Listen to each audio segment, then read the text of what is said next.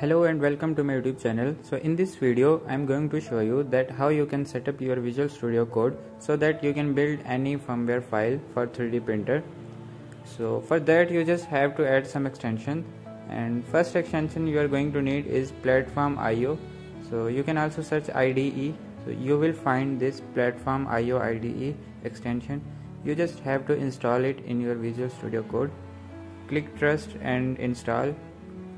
So it will automatically install it, and after that you are going to need another extension. Search Marlin and you will find auto build Marlin extension. Just install it also. So wait for the installation. So after some time it will automatically start installing C++ extension and libraries and anything that is necessary for this Platform IO and auto build Marlin. It will automatically install them in your Visual Studio Code. You can see here the installation is in progress. So on the left bottom side of this Visual Studio Code you can see there is nothing shown here. When the installation is done you will see a menu on the left bottom side of this Visual Studio Code, and that menu is necessary to build a firmware, which will include some command like upload, clean and build command, etc. During this time you can open any folder of firmware so that you can check that it is showing commands or not. So I'm opening any random firmware folder.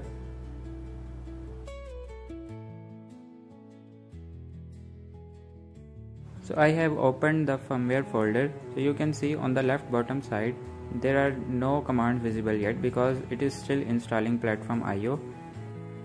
And when you will import the Marlin firmware in Visual Studio Code, the auto build Marlin extension automatically detects which firmware is it and which board is used in this firmware. It is also used to auto build the Marlin firmware directly from this menu.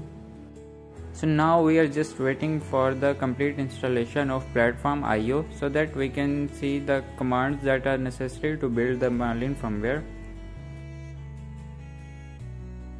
Now you can see the commands are visible on the left bottom side of Visual Studio Code. So Platform IO will configure the complete project and it will take some time. So you can just see here the clean and upload and build commands here. The clean command is used to clean the firmware that has already been made and any older version is available in this folder. So it will automatically delete that file. So you can build the firmware after cleaning this folder. You can see here MKS Robin folder. So when you click the clean, it will clean that folder. That means any .bin file if available in that folder, it will automatically delete them. So after that you can just click on build and it will automatically start building .bin file of firmware that will be used for the installation of firmware in 3D printer. So this is it. These are the two extensions that are necessary for the Visual Studio Code to build any Marlin firmware for 3D printer. So if you have any further query you can ask me in comment section. And I hope you like this video.